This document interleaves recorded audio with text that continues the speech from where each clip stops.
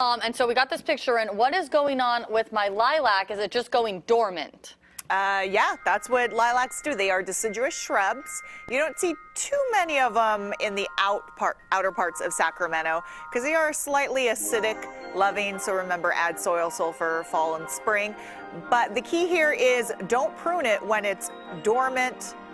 You want to prune it directly after it's done flowering, because if you prune it now, you run the risk of removing next year's flowers. So people with lilacs, if you prune in the fall or winter and you wonder why you don't have flowers, that's the reason. They really don't need much pruning. What you want to do is keep a good balance of older branches versus newer ones. What I would do with that, however, is remove that mulch and bark right up against the tree trunk. Remember, any woody shrubs, you never want mulch right up against it because that can lead to rot and fungus. Great idea to have mulch around plants, just keep it away from woody trunks. So that you really don't need to prune that. If you want to remove maybe a few of the closer branches together, go ahead, but really they don't need that much pruning.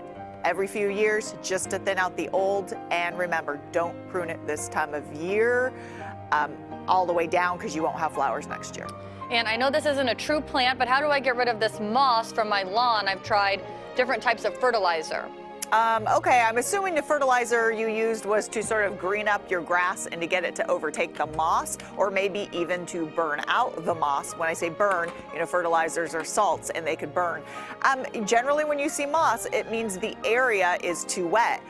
Almost all moss thrive in very wet areas. So I'm wondering if the soil isn't draining well, or if you're watering too much, and that's why moss grows. So try aerating. Aerating is when you pull those plugs up from the soil to allow better drainage.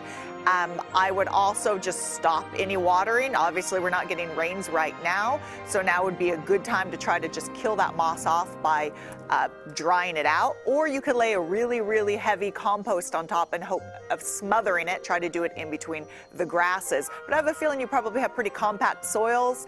It's just holding on to that moisture, and you shouldn't really be running your sprinklers only more than a tad bit right now, especially if you're trying to dry out the soil. And she does Plant of the Day. You can find her on Instagram, Marlene the Plant Lady. Yes. She started off the morning with 4,286. She's at 4,417. I would like to see you at 4,500 by the next 2 minutes. I really will say that I do appreciate all the followers. I do answer all the questions when I try to do it in a timely. I really do like people following me. Yeah, and because all you're going to get on my Instagram is jokes about my dating life, and on Tina's Instagram, pictures of the cookies. Well, sometimes you're really wearing pretty scantily clothes.